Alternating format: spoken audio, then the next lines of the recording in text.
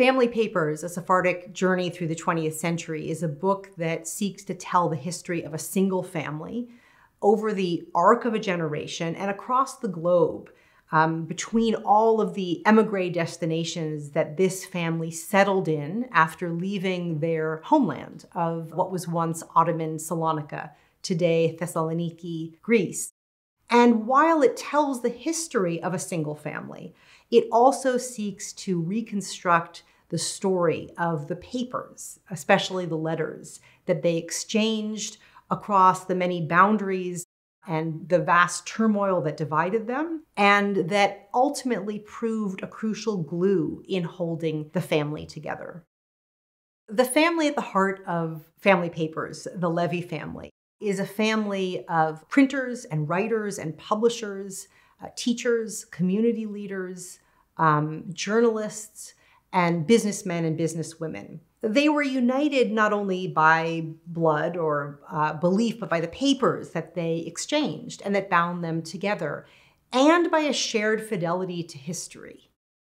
The Leve family followed the broad template of modern Jewish history in many regards, but one of the things that made them unique was they were part of a cultural group that was helping to change Sephardic culture, to modernize Sephardic culture.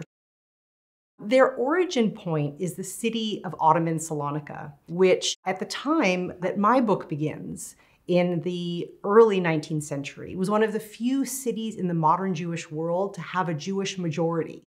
By the late 19th century, Jews represented 60,000 of 100,000 of Salonica's residents, forming an influential part of the cultural fabric of this multi-ethnic, multi-sectarian, multilingual city. Salonica was a port town. It was an important town to the Ottoman Empire, but it was also a pivotal cultural center for the Sephardic world of Southeastern Europe, the Judeo-Spanish or Ladino-speaking heartland of Europe. So as a historian, my job is to ferret out documents of the past that have not been examined before and that give voice to people's histories that might be lost to the historical record. In this respect, it's very significant that I found my way to this family by reconstructing in reverse the voyage of a single document.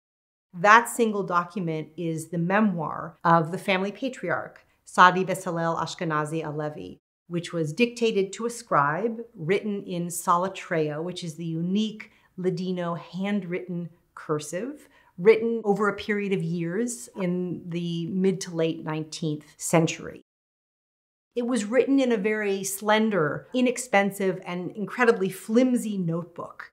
And this notebook undertakes an extraordinary journey from Ottoman Salonica to Paris, to Rio de Janeiro, to Jerusalem, to an archive where it is in fact miscatalogued and lost for many years until it is found again by my colleague and friend Erin Rodrigue, with whom I sought to translate it into English and to present it not only to an English language reading audience, but also to present it as a language study tool in its original Salatreo, in transliterated Ladino, and masterfully with a translation by Isaac Jerusalmi in English.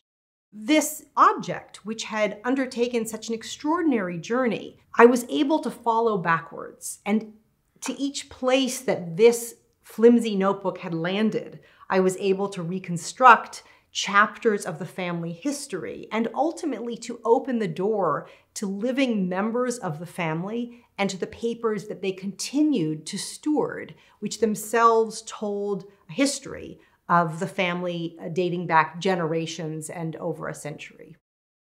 The third generation of the Leve family, whose history I follow in a lot of detail, begins to pass away in the 1960s and 1970s. These were members of the family and the last generation of the family who had all been born in Salonica before their emigration in so many directions.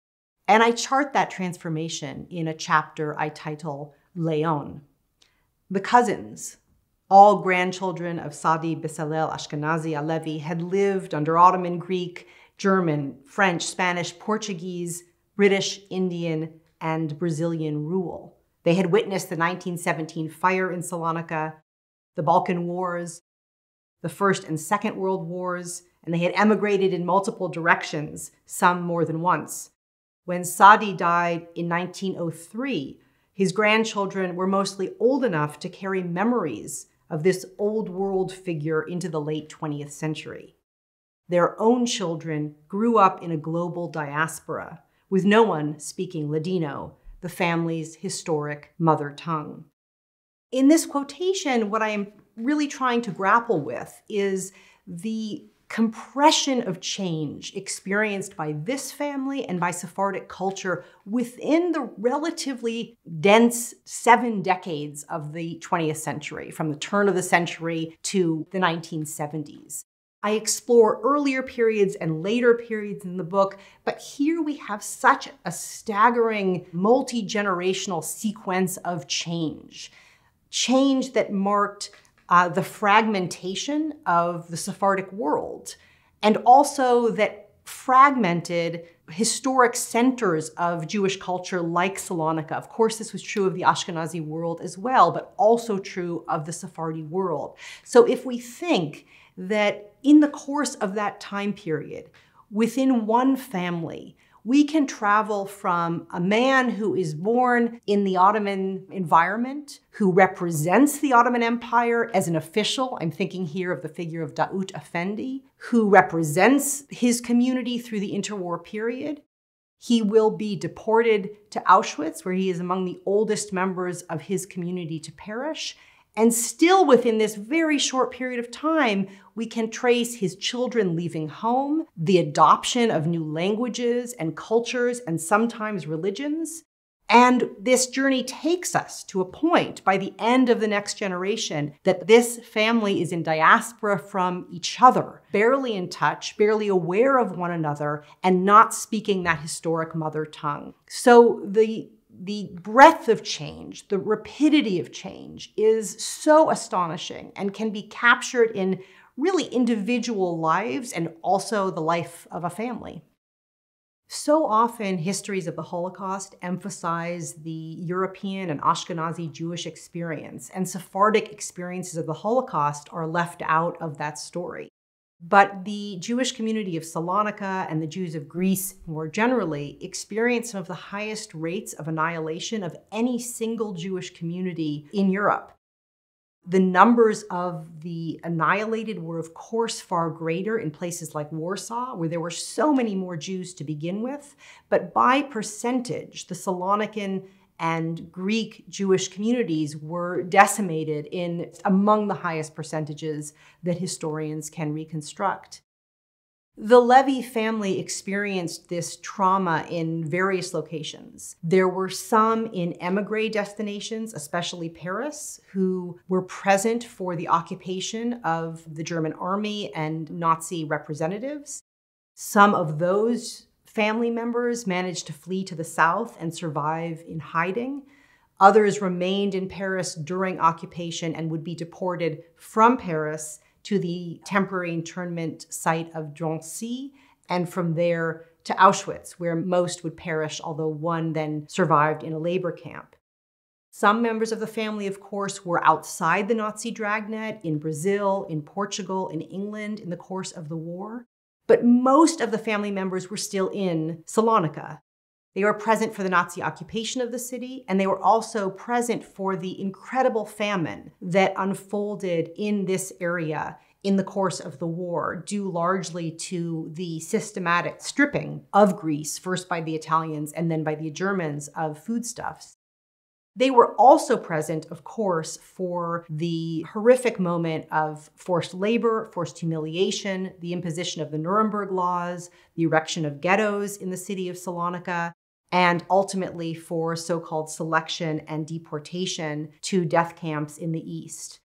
The majority of Jews of Salonica will perish in the gas chambers of Auschwitz, and among them will be members of 4 generations of this family. Very few survive.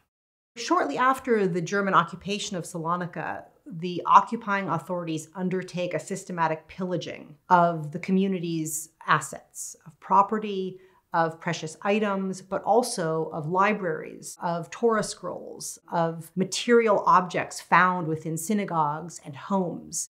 All measure of property that was, of course, stripped from Jewish communities across Europe.